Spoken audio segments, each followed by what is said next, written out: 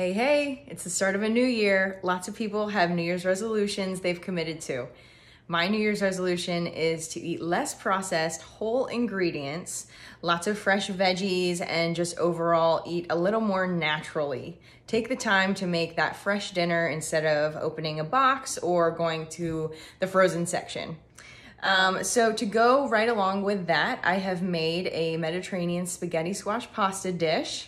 It has really great eggplant, chickpeas, a homemade pesto, and uses things like caramelized onions and olive oil. This dish is absolutely amazing. It is a great plant-based dinner for the whole family and has that great Mediterranean flair. So Happy New Year. I hope you enjoy. Begin by peeling part of the eggplant skin. This is going to make the eggplant pieces much more tender when they are roasted. Toss the eggplant pieces in a bowl with some grapeseed oil. Grapeseed oil is great for roasting on high temperatures. Spread the eggplant on a baking sheet and you will bake on 500 degrees for about 20 to 25 minutes.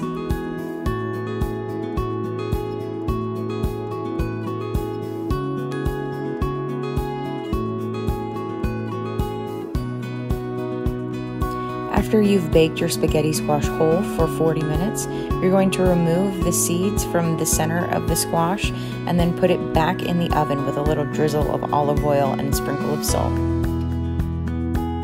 Use a fork to easily scrape the spaghetti squash into a bowl and set aside while you cook the rest of the dish.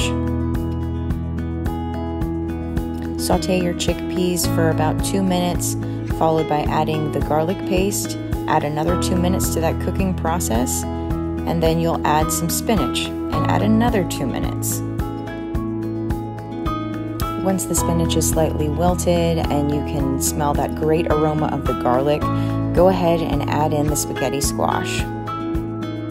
The spaghetti squash is already baked, so you're really just warming it up and mixing it in with the flavors.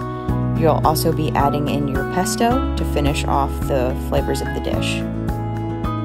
My homemade pesto has some salt in it, but it's not a bad idea to add a sprinkle of sea salt. It really brings out the full flavor of the spaghetti squash. It's nearly dinner time. Go ahead and plate up the spaghetti squash on a large dish. Sprinkle some chopped parsley for a nice pop of color. Add the pieces of tender roasted eggplant to the center of the dish. And then you can also add some crispy caramelized onions to really just give a nice rich flavor to those bites. This dish has everything, tons of flavor, tons of healthy ingredients, protein, vegetables. You will not be disappointed.